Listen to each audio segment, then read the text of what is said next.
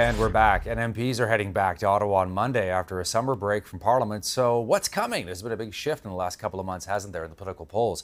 But all of them showing the same basic trend. The Conservatives up, the Liberals down, Pierre Poilievre up, Justin Trudeau down. Take a look at some of these latest numbers from Abacus data released late this week, showing the Conservatives 15 points ahead of the Liberals. 41% for them, Liberals at 26%, the NDP at 8%. So how much trouble is the government in? By the way, the Prime Minister this week indicating the next federal election is likely 2 years away in 2025. That's a long, long time. Let's bring in our front bench. Maryam Monsef knows that well. 2 years is an eternity in politics.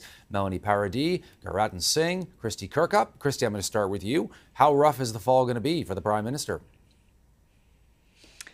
You know, I think this has been the most challenging political season that we have seen for Justin Trudeau since really he took on the role as Liberal leader, frankly, because, of course, lots of Liberals got behind him and saw that sweeping majority in 2015. Of course, subsequent elections have brought the Liberals minority governments, which was not ideal for Justin Trudeau and the Liberals. But he has never seen poll numbers like this. And I think what I will be watching for, and I know a lot of other political observers will be watching for as well, is essentially whether the Prime Minister has that fight left in him. It's been 8 years, and frankly, there's been a lot that has happened in those 8 years. Don't forget the height of a global pandemic, the war in Ukraine. There have been numerous and massive issues that the Prime Minister has had to contend with, but he has never seen such a political challenge specifically from the Conservatives. And I think that there's a lot of anxiety amongst Liberal MPs, and frankly, we saw that throughout the course of the summer. There was this massive cabinet shuffle that happened at the end of July. Justin Trudeau really didn't provide an explanation as to why he decided to essentially have this major reorganization of his front bench. And Liberal MPs had been quoted in the media anonymously expressing their frustrations. And why is that? Well, they're hearing it at the doorsteps. They're worried about their futures. Yes, the next election is perhaps 2 years away if this agreement with the NDP holds. At the same time, though, when you are a political animal, you're an MP, you don't want to see poll numbers like this. And David Coletto, the CEO of Abacus Data, has said as much. If you're seeing poll numbers like this, you need to be concerned. And so I think that's what the caucus meeting was really about this week, kind of trying to bring the team back together to kind of say we need to stay focused on the political opponent of Pierre Poilievre and the Conservatives, and we'll see whether that sticks and whether the caucus is pleased with the progress that it sees. But frankly, we talked about the need for action. I think that Liberal MPs certainly are looking for action, and they don't want to hear so much pushback in their own respective constituencies, because that's not good news for them when they're really hearing it when they're speaking to people on the ground. Maryam, you're a longtime Liberal. Why does it seem, do you think, many Canadians are turned off right now by Justin Trudeau?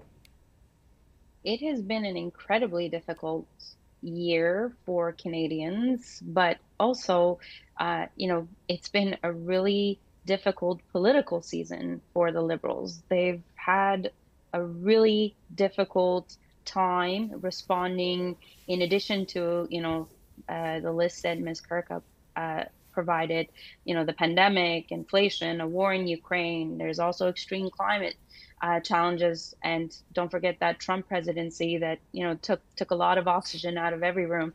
And moving forward, having had this awful summer, the challenge that the Liberal government will have is going to be showing tangible action on what they have announced. The NDP will have the challenge of remaining relevant and pushing the Liberals to continue to come up with solid, practical ideas that provide Canadians with relief when it comes to being able to afford life and being able to feel like government is there for them, government cares, government works. As for Mr. Poilievre, he has had an excellent year. Talk about a honeymoon. The numbers are up. He's riding high in the polls. They've had a great convention. The party's behind the leader. The challenge for him moving forward is going to be standing up to the additional scrutiny that is going to come his way for the statements he makes, for the plans that he announces. And, that's wonderful makeover he's had. Will it hold up? Will that nice guy facade hold up? And will Right. he look prime ministerial, or will he just look mean over time? Yeah. And then lastly, I will say this, Todd. A challenge for the conservative leader is going to be how to respond to that right flank, the extreme right, that was so instrumental in him getting elected as the party leader and having millions of dollars to roll out important and effective ad campaigns. How will he respond and relate to these folks without turning off more moderate Canadians? And you're right, 2 years is a long time, if that's how long it'll be between now and the next election, and a lot can happen. Let's get to Melanie. So the worry about a honeymoon peaking too soon for Pierre Poilievre. What do you think?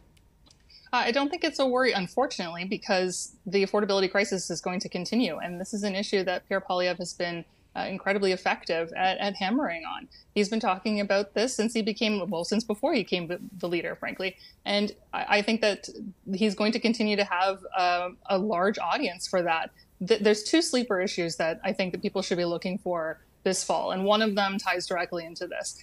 Home heating is about to skyrocket in price across the country. If you are on a natural gas, oil, or propane tank form of heating for your home, the carbon tax increase that we saw recently, you haven't felt that yet on your winter heating bills. This will be the first winter when Canadians are seeing that increase. And I think that's going to be a considerable pain point. So it's not just that groceries are more expensive. It's not just that your mortgage rate has gone up. It's now also that your home heating is more expensive, in part because of the carbon tax that the Liberals refuse to reduce. And the second item that has not gotten a lot of coverage yet that I'm tracking is the crisis that we had last year in children's medicine and in pediatrics in particular.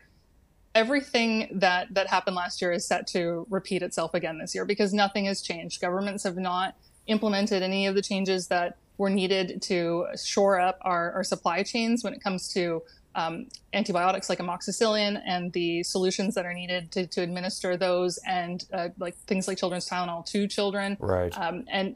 And that's, unfortunately, we see another spike in RSV and flu and in COVID coming this fall. I am dreading the fall for my toddler, and I'm really worried that we may see that crisis repeat itself. And as we saw last year, every level of government gets blamed when something like that goes horribly wrong. All right, we're going to have to leave it there, Garrett, and we're going to get you next time, I promise. I want to thank all three of you, all five of you, for coming on the show. Thanks so much for this. Much appreciated. Have a great weekend ahead.